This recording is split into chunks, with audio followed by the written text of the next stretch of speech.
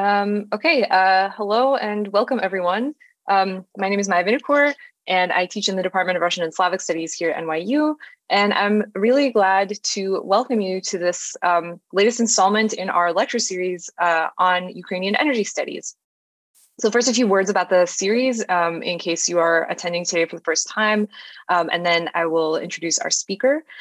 So this is an interdisciplinary series that explores the concept of energy as a shaping force in Ukrainian cultural and political policy, the aesthetics of particular energy sources like fossil fuels, nuclear energy, renewables, in Ukrainian literature, film, and other media, the Russia-Ukraine energy nexus, Ukrainian energy markets, and environmental effects of energy production, consumption, and catastrophe. The series is not only interdisciplinary, but interinstitutional. It is co-organized by, of course, the Jordan Center for the Advanced Study of Russia here at NYU, and the East European, Russian, Caucasian, and Central Asian Faculty Network at the University of Colorado Boulder. We'd like to thank our co-sponsors, namely, of course, the Jordan Center itself, but also the departments of Germanic and Slavic languages and literatures, history, geography, and political science, and the International Affairs program at CU Boulder. And of course, as always, thank you so much to Sasha Spitalnik, whose logistical and organizational support makes all this possible. So if you're interested in this series, you can check the Jordan Center website for announcements of future events, or you can sign up for a mailing list to get actual Zoom links for the upcoming talks. I can say that the next ones on our roster are not until spring 2023, in particular in April. But our schedule is constantly being updated. So please signal your interest in some way, and we can keep you apprised of the talks. So after that preamble, I'm now happy to actually introduce our speaker. So Per Hogselius is professor in the history of technology and international relations at KTH Royal Institute of Technology in Stockholm. He holds an MSc in engineering physics, a PhD in innovation studies, and is a docent or habilitation degree in the history of science and technology. His teaching and research spans the history of energy in its multiple forms, natural resources, and technological infrastructures, with a particular focus on transnational aspects. His English language publications include Red Gas, Russia and the Origins of European Energy Dependence from 2013, Europe's Infrastructure Transition, Economy, War, and Nature, co-authored with Arne Kaiser and Eric van der Vleuten in 2016, and 2019's Energy and Geopolitics. In Sweden, he is also active as an author of popular science books and essays. He currently leads the ERC project Nuclear Waters, putting water at the center of nuclear energy history, which ran from 2018 and will continue into 2023. So his talk today is called Ukraine in the Pan-European Natural Gas System. So please join me in welcoming Per Hogselius. Let me hand the floor over to you. Thank you so much. And it's great to be invited to present some of my research in this series. And I will now try to share my slides. Here we go. So I hope you can see this. So I'm an historian of technology, and this means that I will be, on the one hand, very historical today. And actually, I must warn you that I've decided to focus mainly on a pretty early period in Ukrainian energy history, mainly up to around 1975. And then on the other hand, I am going to be rather technical, or at least very geographical. But I hope you can bear with me in any way.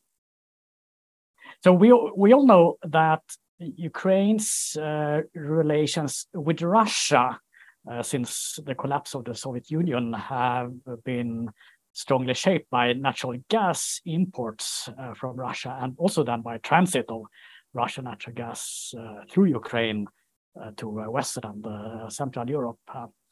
Even today, in spite of Russia's war on Ukraine, natural gas from Siberia continues to be transited through Ukraine to Western Europe, according to business contracts between Russian and Ukrainian gas companies.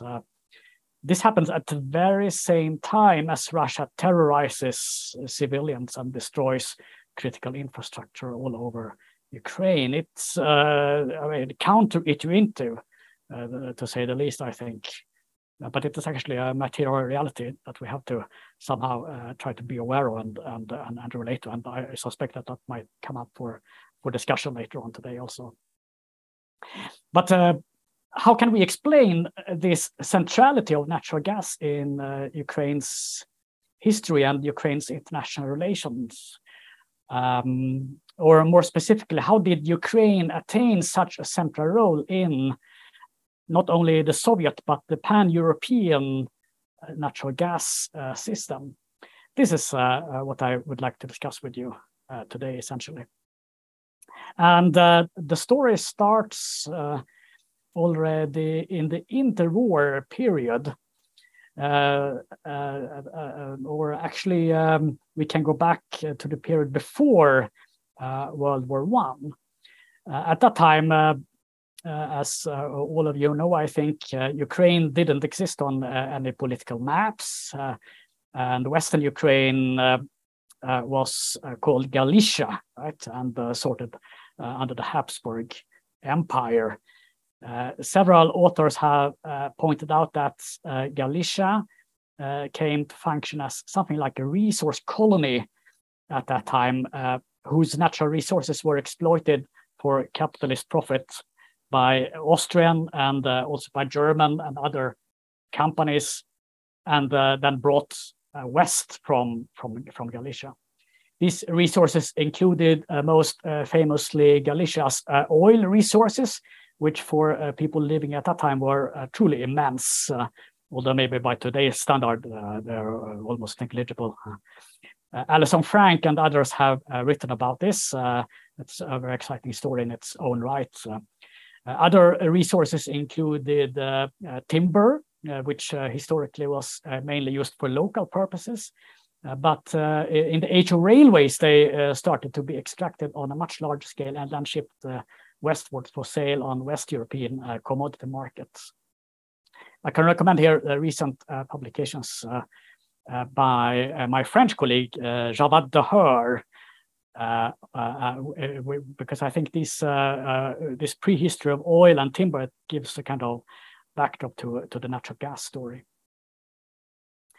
Now, after World War I, the Habsburg Empire was split up, and most of Galicia ended up becoming Polish territory, right? Poland then allowed the extraction of Galician oil to continue and mobilized it very much for its own industrialization drive. The difference, however, was that not only oil, but also natural gas now started to be extracted in a systematic way. Natural gas occurs geologically very much together with oil, so this shouldn't really come as a surprise.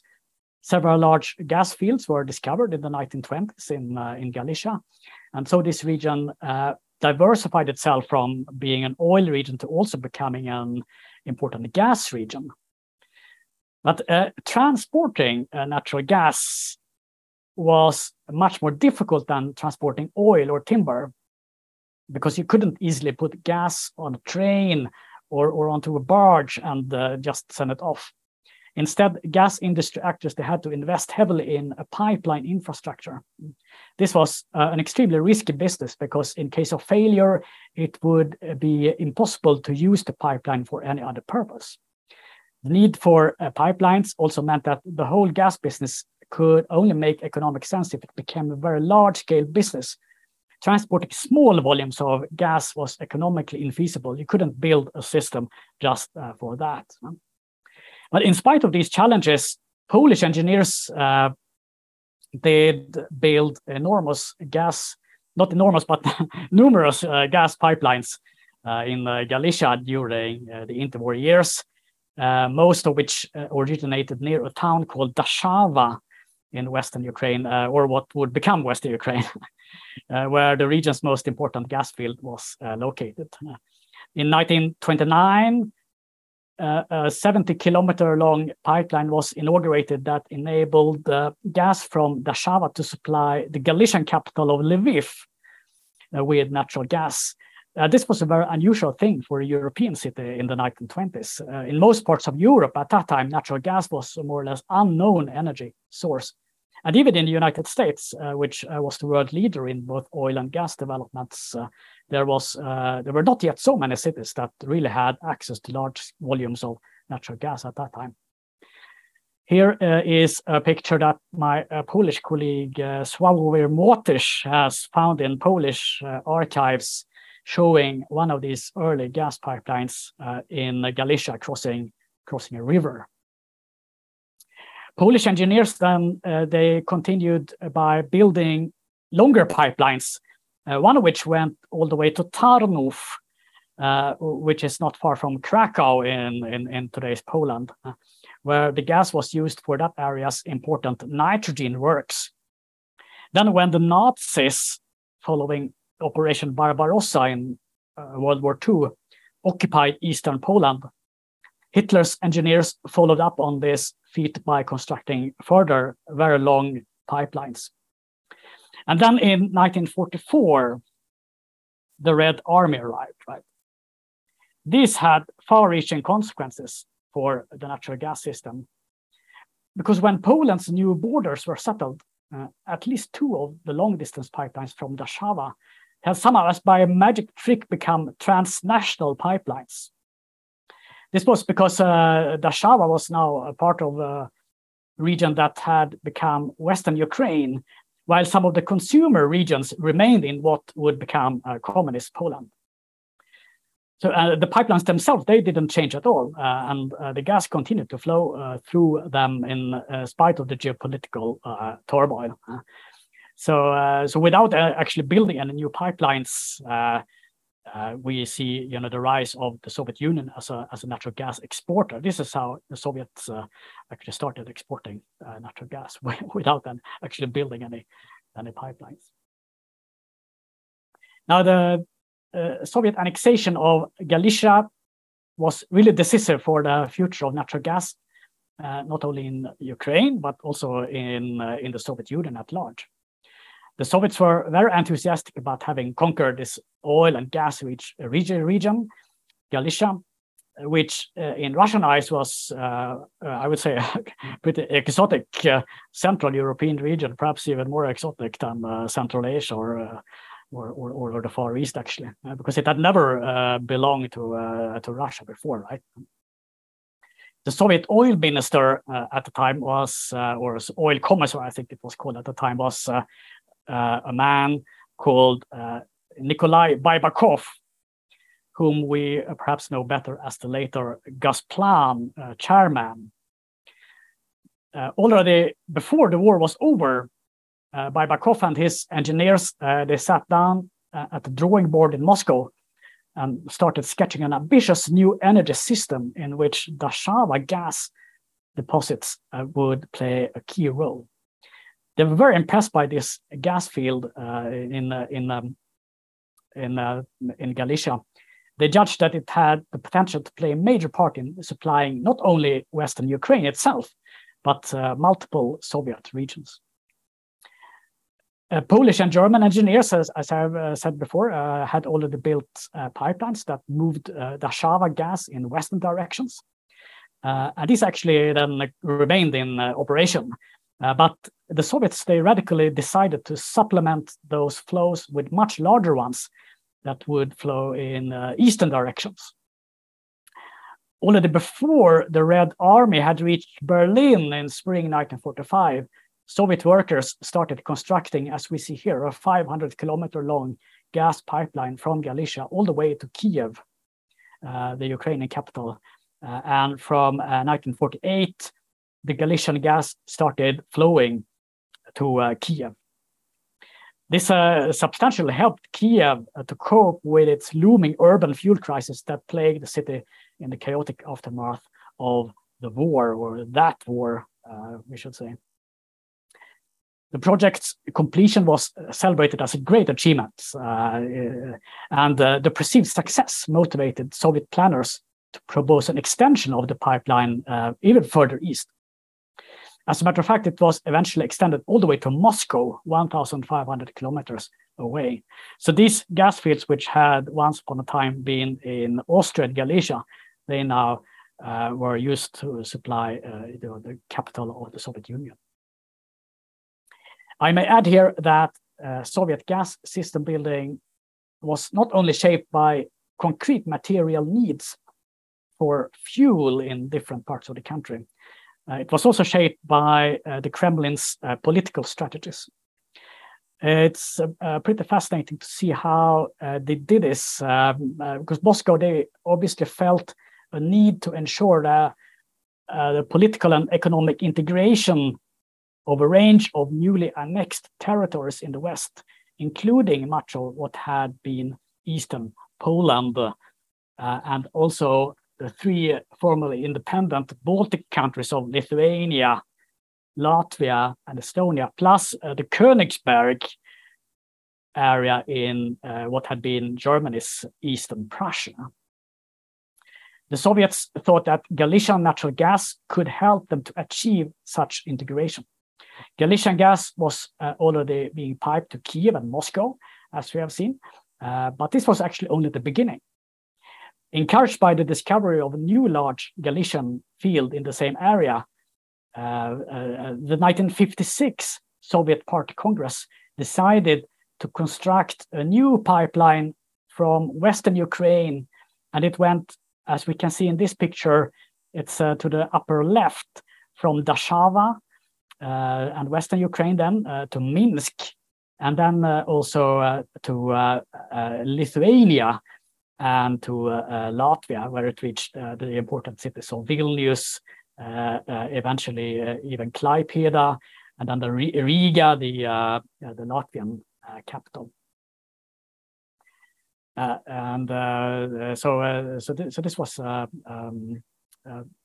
a new way of exploiting Galician gas. In this way, three more republics then, Belarus, Lithuania, and Latvia, got access to Ukrainian gas. And since all of them largely lacked own fuel resources, the arrival of Galician gas was very much welcomed by the respective Republican governments there.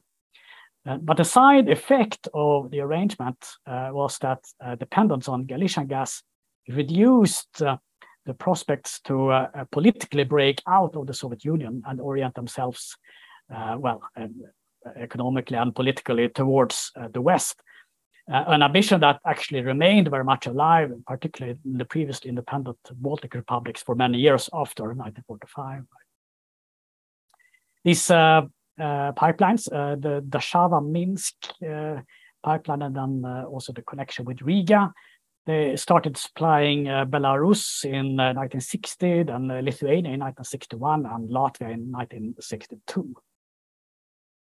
Meanwhile, in Eastern Ukraine, things also developed in interesting ways. Here's another map, and there a new giant gas field referred to the Shebelinka gas field had been discovered, visible in its sprawling complexity here on the right-hand side of this map. It was even larger than the Galician gas field, and it was bound to become one of the most important sources of gas in the Soviet Union as a whole. And some people refer to this field as the largest gas field in Europe. It was conveniently located in the immediate vicinity of several key industrial districts. It commenced production on a small scale already in 1956, initially supplying the heavy industrializing regions around Dnipro and Kharkiv. Later on in the 1960s, Shebelinka gas was also mobilized for strengthening gas supply in Moscow and several cities in between there, such as Kursk and Bryansk. In addition, a pipeline was built westwards from Shebelinka down to Odessa on the Black Sea, and from there onwards into the tiny Moldovan Soviet Republic.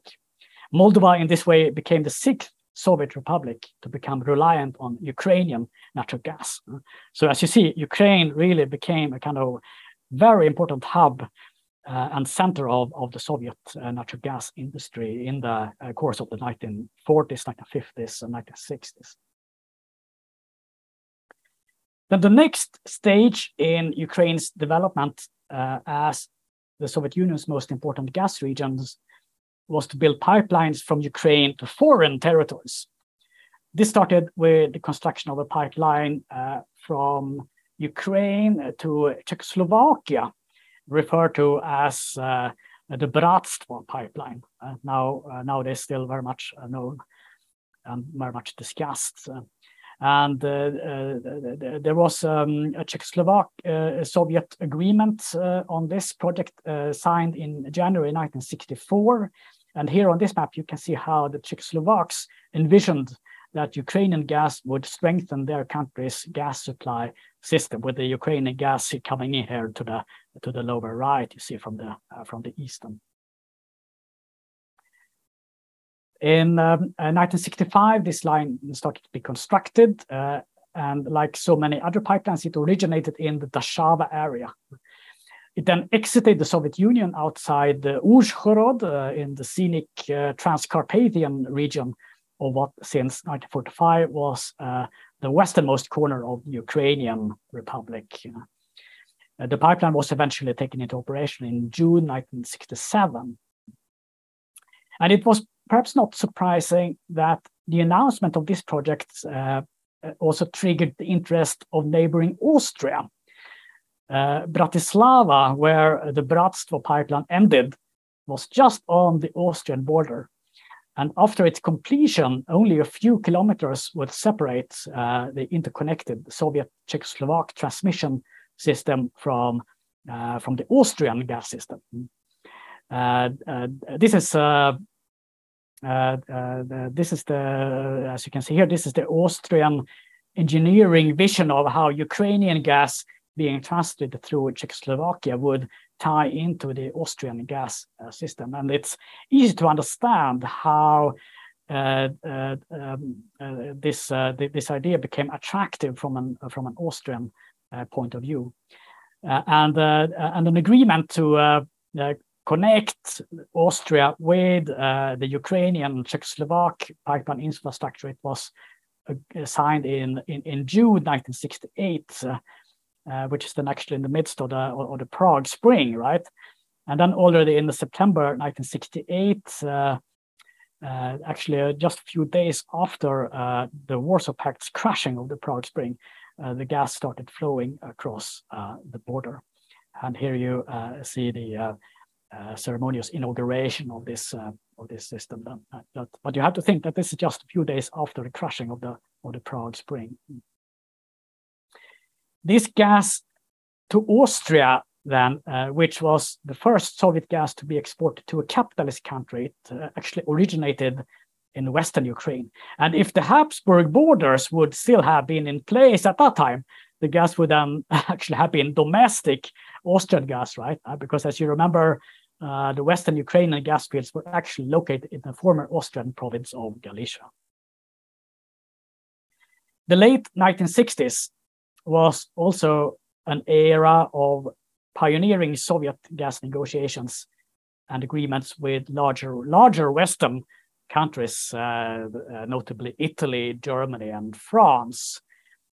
For gas deliveries to these countries, the Soviet gas ministry judged that Ukrainian gas would not really be enough.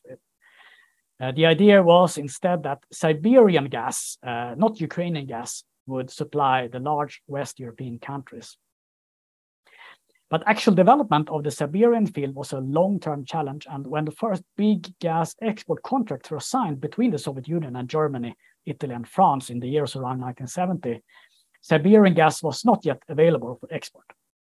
In this situation, the Kremlin judged that Ukrainian gas would actually have to supply these countries too, if only on a temporary basis, whatever temporary meant. Exports from Ukraine to Western Germany were then actually started up in autumn 1973, and then to Italy in spring 1974.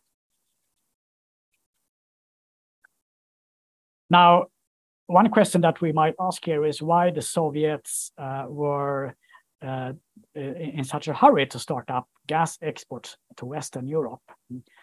Why not wait until Siberian gas would be really available and only then start up exports. Well, this had to do with the fact that the Soviet gas industry needed Western technology, and especially they needed large diameter steel pipe and compressor stations in large numbers to exploit the newly discovered gas fields in Siberia. Here we see such pipes in the making in Germany. The Soviet Union was not able to produce these things domestically. They couldn't do it. They didn't have the capacity. Instead, the Soviet gas ministry planned to buy pipes and compressor stations also from Western Europe in exchange for exports of natural gas. And this produced actually kind of catch-22 situation. The Soviets needed Western technology to exploit Siberia and export natural gas, but they needed to export natural gas to access Western technology. So how could they solve this? Well, here Ukrainian gas then actually came to the rescue. So the plan was to export Ukrainian gas to Western Europe for some time, then use Western steel pipes to build the Siberian gas export infrastructure, and then gradually replace Ukrainian gas with Siberian gas as the main resource to be exported. I hope you can follow this. Maybe I mean it's a bit complex, but very, very intriguing, I think. From Moscow's horizon and also from a West European perspective, it may with hindsight appear as if this bold plan actually worked out very well. We could write such a history in which the Soviet Union and Western Europe cooperated very nicely with each other, exchanging gas for technology, while gradually substituting Siberian gas for Ukrainian gas in terms of gas exports. It could be argued that this is precisely what happened, and that the plan is very much a success. But there is, as I see it, one problem with such a narrative. And this is that it totally neglects the Ukrainian perspective, and it neglects the Ukrainian experience or how this worked out. Because to Ukraine, this plan, this very bold plan, this very large scale plan, it had very harsh local negative consequences. And this is very important. And I would now like to elaborate in some detail on what this actually meant in practice. Now, as you remember, the Galician gas fields had, in the course of the post-war decades, come to play a key role in the Soviet gas system. Not only the Ukrainian Socialist Republic, but 4 other Union republics as well, Belarus, Lithuania, Latvia, and to a smaller extent Russia, had become dependent on Galician gas, so Western Ukrainian gas. Small volumes were also exported to Poland along those pipelines that had been built during the interwar period and during the Second World War. In each of these user regions, gas demand grew at a steady pace, and production from the Galician fields was gradually scaled up to meet the needs. But towards the mid-1960s, it started to become clear that the Galician fields had been overexploited. They were being depleted at an alarming rate. And this was only one side of the problem. The other side of it was that the demand was increasing from year to year. And the reason for these increases was, to a large extent, that Moscow wanted to export natural gas from Ukraine. So it was a very difficult situation. And as a matter of fact, Ukraine was experiencing severe problems with its gas supply already in the mid-1960s, which is before exports to Czechoslovakia and Austria started. This made Ukraine extremely vulnerable to any further potential negative events or trends. So against this background, you can probably imagine that Moscow's ambition to initiate gas exports from Galicia to Austria and Czechoslovakia did not really give rise to any enthusiasm in Ukraine, nor in Belarus, Lithuania, or Latvia, all of whom depended on Galician gas in one way or the other. The new export commitments implied that the competition for Galicia's waning gas resources would tend to toughen. In the correspondence with Moscow, local party organizations showed themselves very concerned with the anticipated impact of exports on regional gas security, fearing, and I quote here, severe deterioration of gas supply to the population and to industrial enterprises. So this is what you can read in Ukrainian and Russian archives about how the local party organizations considered, the export prospects. So the Soviet gas ministry was in a very difficult situation. It needed to supply Western Ukraine and Kiev, and it also needed to meet growing export obligations to Czechoslovakia and Austria, and also to Poland along the older pipelines. Now, by refraining from exporting gas, the Soviets could have rescued Western Ukraine. But as it turned out, the Soviets did not do that. Instead, they prioritized the need to meet export obligations. And this is very important. Deputy Gas Minister Julie Boxerman issued a strict directive emphasizing that export supplies to Czechoslovakia, Poland, and Austria in the volumes of the approved plan must not be cut down. So exports absolutely had to be prioritized. The next priority was Kiev, the Republican capital, which also relied on Galician gas. But then there was a deficit, and it had to be absorbed by someone, and it had to be absorbed by Western Ukraine and by users along the pipeline that stretched from Warszawa to Minsk, Vilnius, and Riga. By mid-December 1968, users situated on the latter route were reported to face an acute shortage of gas. And this was at precisely the time when Western Ukrainian gas started flowing to Austria. Now, Austria actually experienced its own problems with its supplies from Warszawa. The situation gradually improved over the years, however, and both Austria and other West European countries pointed to the imports of Soviet gas to Western Europe as a success, which in turn inspired other countries to conclude gas import agreements with Moscow. What the West Europeans didn't know was that Western Ukraine had to pay a very high price for this export success. We can look, for example, at a number of winters in the early 1970s.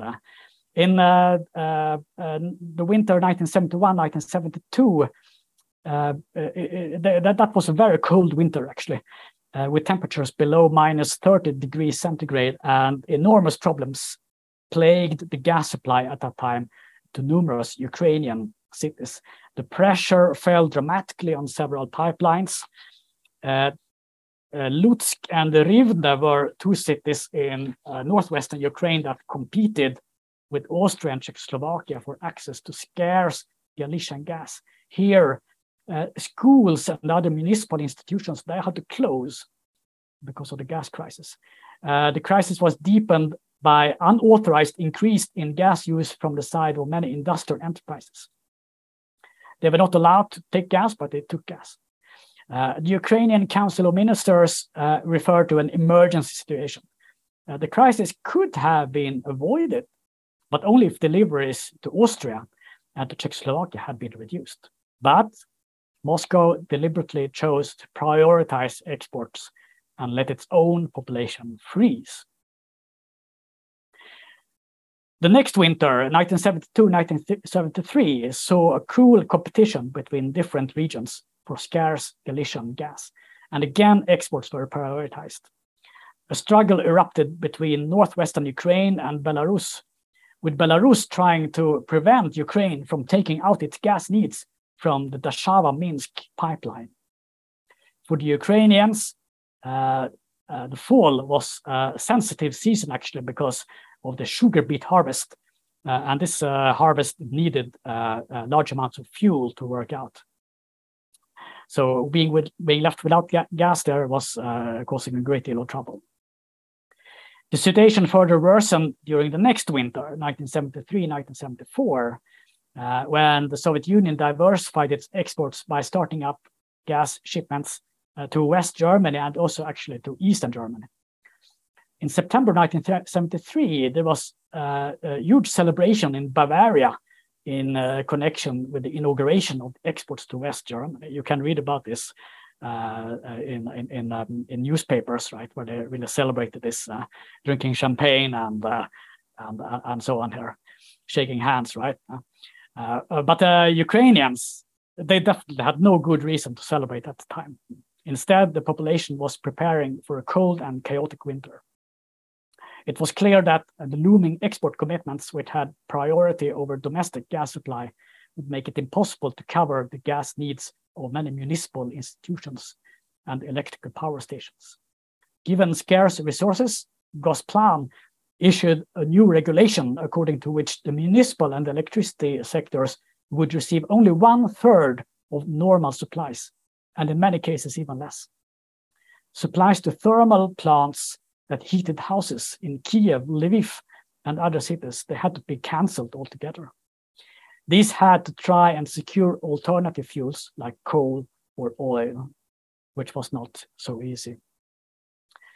Internal Soviet complaints about gas shortages starting arriving in Moscow from late October 1973, following the inauguration of exports to Germany. From Belarus, Soviet Premier Kosygin received a letter in which Belarusian party leaders stated that, and I quote here, if in earlier years great difficulties were experienced during the coldest months as a result of non-availability of gas, then currently an extremely difficult situation has come about already now in October. End quote.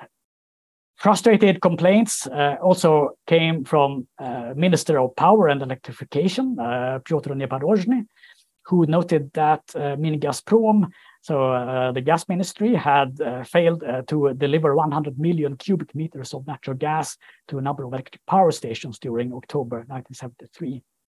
To compensate for the shortage, the power stations had been forced to burn large amounts of valuable reserve fuels in the form of oil and coal. The Ministry of Chemical Industry also complained, particularly concerning the difficult situation at Rivne's large chemical combine in northwestern Ukraine and the important fertilizer plant at Jonava in Lithuania, both of which were direct competitors with Bavaria, Austria, Czechoslovakia, and East Germany for scarce Ukrainian gas.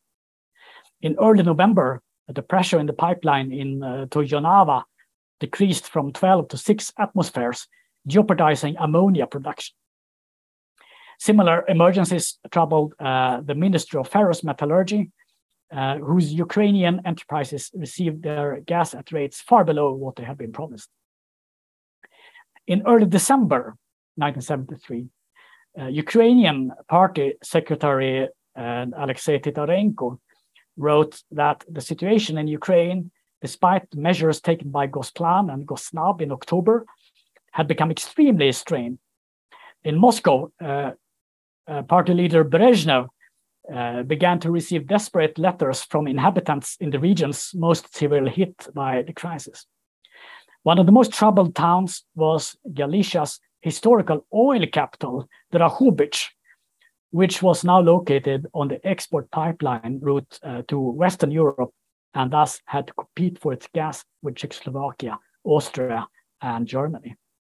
And here I have a longer quotes from this letter, where it's written that since 4 years already, we endure a disastrous situation during the autumn-winter period. So this is the same period during which the Soviets have actually then started to export natural gas to Western Europe, right?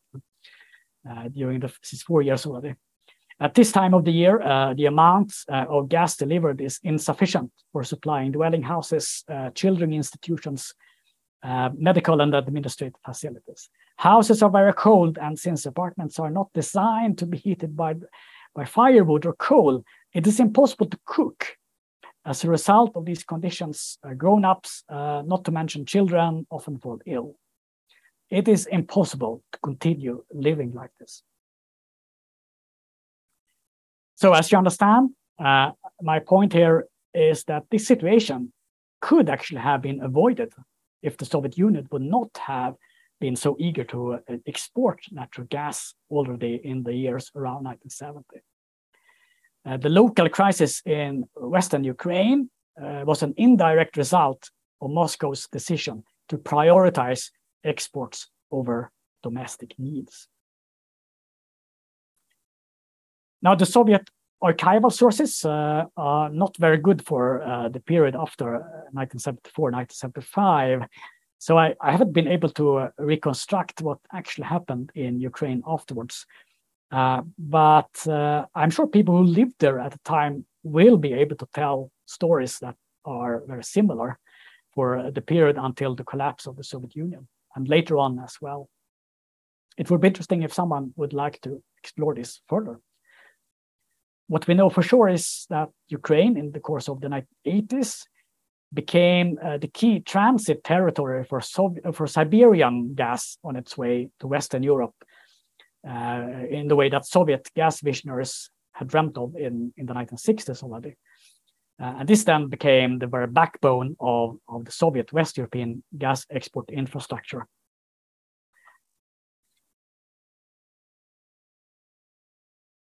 As we know, however, the Soviet Union was then ultimately dissolved in December 1991, and Ukraine then became an independent country. This marked the starting point for a new chapter in the history of Ukraine as a central player in the pan-European gas system. That's a chapter that is more well-known, I believe, and I will not spend time on it here, although we can, of course, discuss it afterwards here. But I can recommend some other writings on this, like Jonathan Stern's works, and also Margarita Balmacida's books. One interesting aspect that is not so often emphasized, however, is that Galicia as a gas region, which has been at the center of my talk today, it actually continues to play a role in the pan-European gas system. And this might seem paradoxical in view of the fact that Dashava and the other classical gas fields in Western Ukraine, they have more or less been depleted by now. But they continue to play an important role because the very same historical gas fields that I've talked about today are now used as gas storage facilities. So you pump down gas instead of extracting it.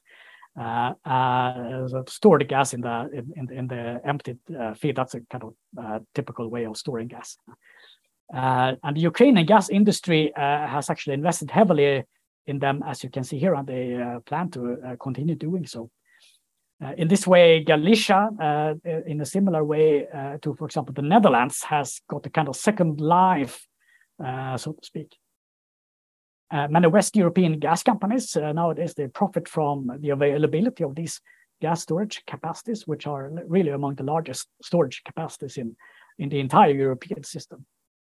And my prediction is that for this reason, whatever happens with Russian gas exports to Europe, Western Ukraine in this way will anyway continue to play an immensely important role in the pan-European gas system for the foreseeable future. Thank you so much. That's all from me right now, and I look forward to discussing these and probably many other things with you. Thank you so much, Per. That was great. So for the Q&A, people can either use the raise hand function, or you can put your comments or questions directly in the chat box.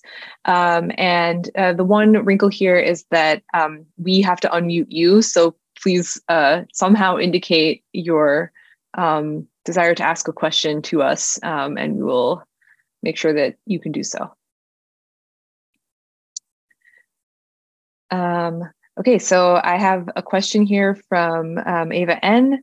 Are there enough reserves in the Western Ukraine storage facilities to tide Ukraine over in this winter, assuming that the gas can be transported where it's needed? Now let's see, are there enough reserves? Are there enough reserves in the Western Ukraine storage facilities to tide Ukraine over this winter? Well, I'm afraid, as an historical, I'm perhaps not the best person to answer that. But what I know is that, I mean, these storage facilities are really very, very big. So they do play an important role, and many actors, not only in Ukraine, have an interest in these facilities. I think that I have been unmuted, so I can ask my question. Thank you so much, Per. This was wonderful. I wanted to ask you a little bit about this paradox that you mentioned at the beginning of your talk, when you said that Ukraine continues to honor the contracts that it has with Russia to allow natural gas to be transported through its territories, despite the ongoing invasion. And I just wondered to what extent this is something unusual. Is this what countries always do when they have some actual role to play in the generation of revenue for a country that is attacking them? Do they typically honor those contracts or not? Is this a subject of debate in Ukraine, whether or not to continue to honor these contracts? Are there many other energy-related contracts that Ukraine is continuing to honor as well, or is natural gas in some way specific? Just really any commentary you might offer on this would be great. Thank you. Yeah, I'm intrigued by this paradox, actually, I think it's pretty unique. I cannot recall having read anything in energy history, anything similar elsewhere in the world in any other war. I mean, it would seem self-evident that, I mean, if you are at war with someone, you don't at the same time engage in profitable business relations. So it's as if in this case geopolitics, military affairs have been like decoupled from some business links. It's truly fascinating. I mean, that's the perspective that we can allow us to take, sitting here in safe parts of the world, right? But I mean, what we can say for sure is also that, I mean, everyone understands that the countries that use this gas that's transited through Ukraine, this essentially Austria, Italy, and I don't know if also I don't know about Hungary. I suppose Hungary obviously is another country. Slovakia also, and so on. There are numerous EU member states which have a kind of existential interest in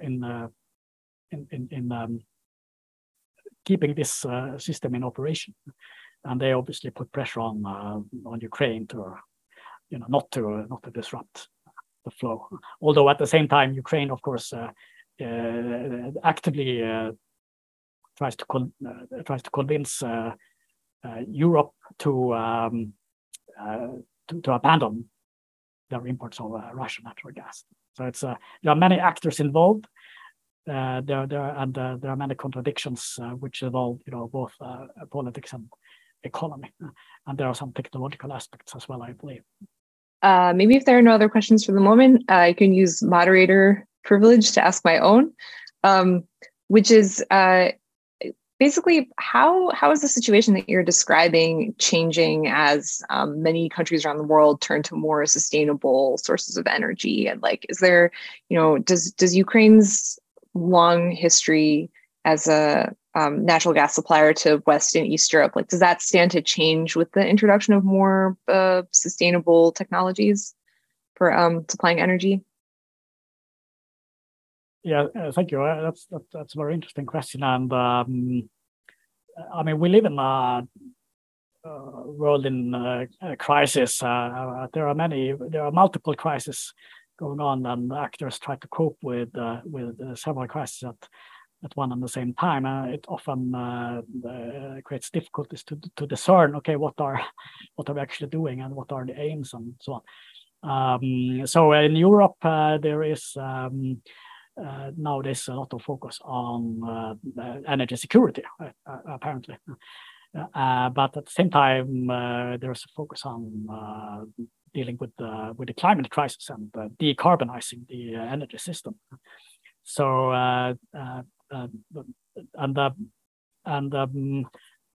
Europe would clearly like to abandon natural gas altogether. Natural gas is, after all, a fossil fuel, so it doesn't fit into a decarbonized world. But then there's a lot of debate on how fast it should be abandoned. Some actors argue that natural gas is absolutely needed to balance intermittent solar and wind production. So it's a kind of very flexible source of power.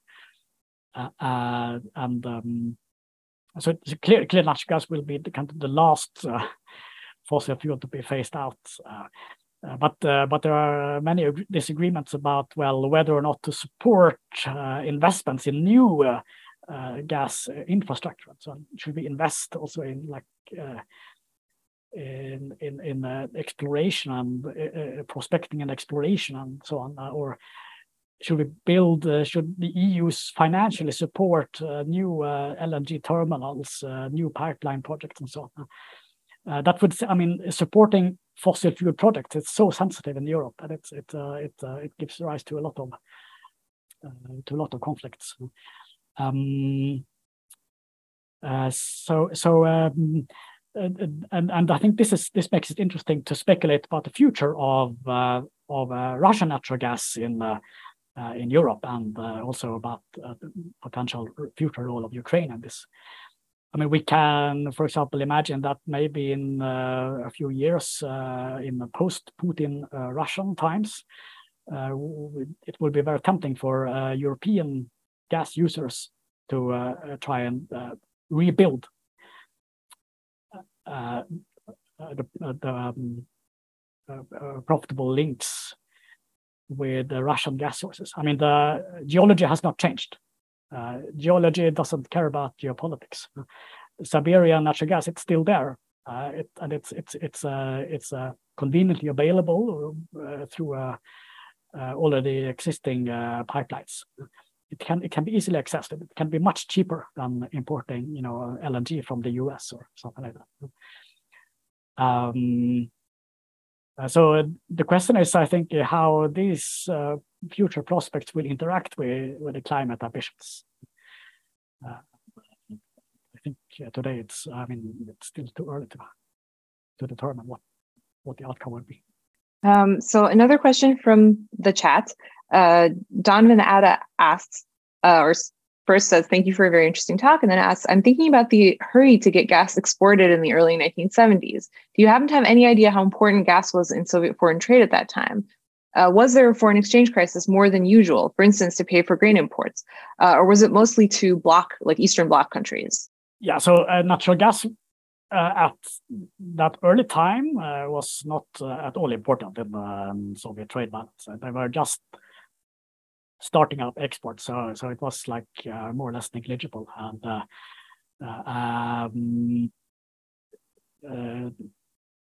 but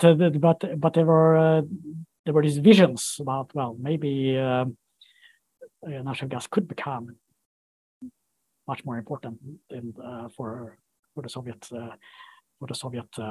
trade balance in the future.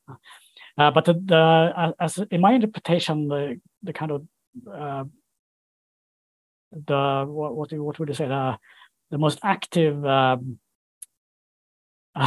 supporter of gas exports, it was the Soviet gas ministry itself. And from the point of view of the ministry, the purpose of gas exports was actually to get funds, hard currency, which could be used, as I have said earlier, to import Western technology, and in that way construct at a faster pace the internal domestic Soviet gas system. So for Gazprom, I mean its predecessors, the Minister of Gas Industry, the purpose of export was to actually increase the prestige, if you like, of natural gas in the Soviet Union itself, and to increase the share of natural gas in the Soviet energy mix. Let me call in Jillian one more time. Thank you. I will ask another question. I was particularly intrigued by the fact that the facilities in Ukraine that had been used for natural gas extraction have been repurposed as storage facilities for natural gas that's now being piped in from Russia and stored in Ukraine on its way to Western Europe. And I just wondered if you happen to be aware of other instances of extraction facilities being repurposed in that way. Is that something that happens frequently in energy industries? And in any case, are you aware of other areas in Europe that had been producing regions of natural gas that have now been able to, that, you know, the resource itself is maybe gone now, but those facilities have been repurposed as storage facilities? Is this part of a broader story of things that are happening or that could happen? Thank you. Yeah, thank you. That's very interesting. I mean, energy storage, it's becoming a huge topic in the energy debate these days. We have, I mean, a debate in the renewable energies, right? Where this is the kind of the really big. I mean, if anyone can solve the problem of storing electricity, that will, I mean, pave the way to the future, basically. And some energy sources are more difficult to store than others. And apart from electricity, this actually concerns natural gas. I mean, if you want to store coal and oil, you can just, you know, you can create a heap of coal. It's no problem, and you can put oil into, you know, caverns and so on. But natural gas is more difficult to store, right? Because it's gaseous. And so the traditional, I mean, the method that has been become most popular is precisely to use old gas fields for repurposing them, as you say, for storing gas. And this is actually something that happens to many depleted gas fields all over the world. And in Europe, this is especially the case in the Netherlands, which was until recently one of the most important gas suppliers over here. Nowadays, the Netherlands has really repurposed itself as a place where natural gas can be stored. And more broadly, I mean, natural gas storage is also very much at the center of the European energy debates today. I mean, nowadays we can, actually, it's only during this year, basically, following the, Russia's assault on Ukraine, we have seen natural gas storage becoming a kind of big topic being discussed in general media. We see, every day updates about to what extent are the storage facilities filled and so on. So it's interesting how this part of the system is being so much emphasized now. Okay, great. Another question from Hilde in the chat. Thank you for a timely, informative talk about how the Soviet Union used Ukraine for colonial extraction of resources. Perhaps you have some idea of the extent of GDP that gas sales abroad generated historically. Oil is much more important for the Russian GDP. Yeah, I think that's true. I'm not an economist, but this is what I have also understood, that it's, I mean, oil has been historically much more important, clearly.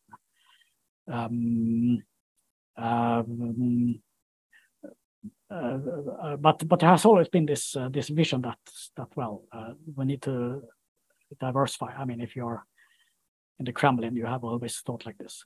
We need to sell not only oil. And then gas sales have been very much modeled on oil sales. I'm afraid I don't have any numbers on this, but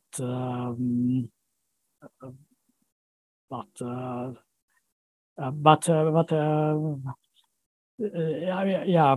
Well, I'm not sure I can say so much more about it, but there should be economists who know better. I think I'll also ask one more question, if that's okay with everyone. So I was just wondering, like, how much of the, obviously, like, the war has exposed how deeply intertwined countries in Europe are with Russia in terms of just like energy dependence. And I'm wondering about the piece of the story that has to do with natural gas in Ukraine. Like, what was in place before the start of the war that is kind of like in that vein of just showing how I guess entwined and interdependent, like things that were in place in this area of gas exports before the war that sort of, like, in retrospect, it's clear that they are now exacerbating this, like, overall, huge energy question mark. Yeah, well, I mean, Russia has been immensely important for Western Europe, not only natural gas, but I think before, I mean, at one point, I don't know if it's valid for 2021, but basically we can say that Russia has been the most important supplier of natural gas to the EU, and then also the most important supplier of oil, the most important supplier of coal, and the most important supplier of uranium. So it's all over the place. Even biofuels, I think. Bioenergy. It's Russia is also there. And obviously there has been a kind of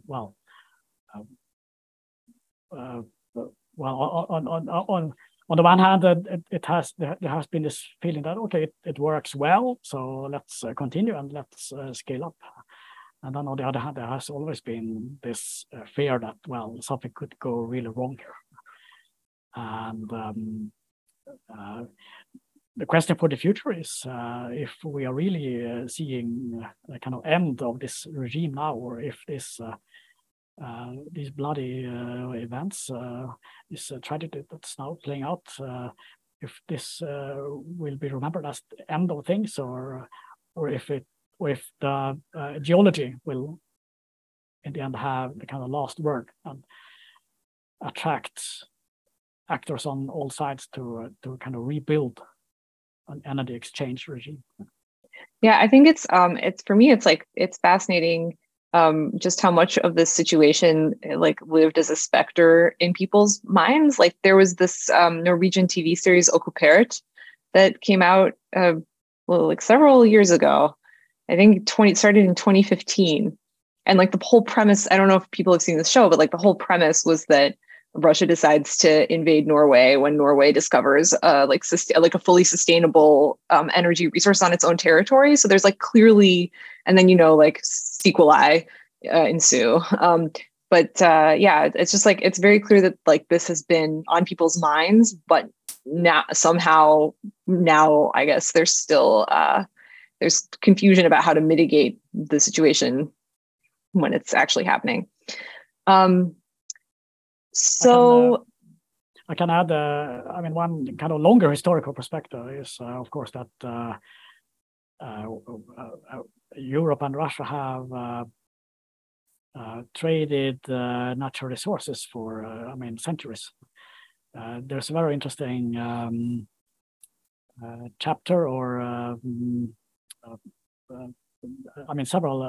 several texts by Alexander Etkin, for example, on the history of fur exports from Russia to Western Europe, which is in a way perhaps the origin of European resource dependence on Russia, and then it continues later on with grain, continues with oil, and that we have all the rest, natural gas, uranium, coal, metals, you name it.